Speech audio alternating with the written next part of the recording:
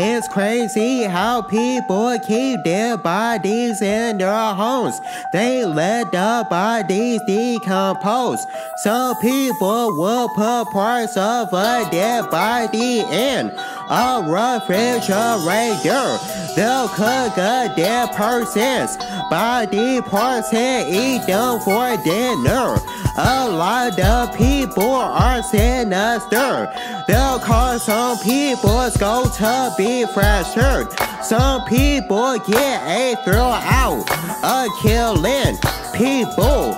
They get that thrill because they're evil.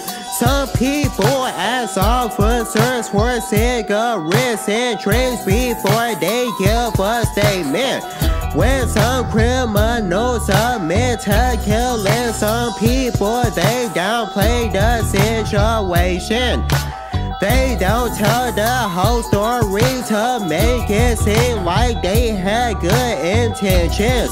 A lot of people kill because they're desperate to get attention. When the police put a lot of people in the squad car, they start cooperating.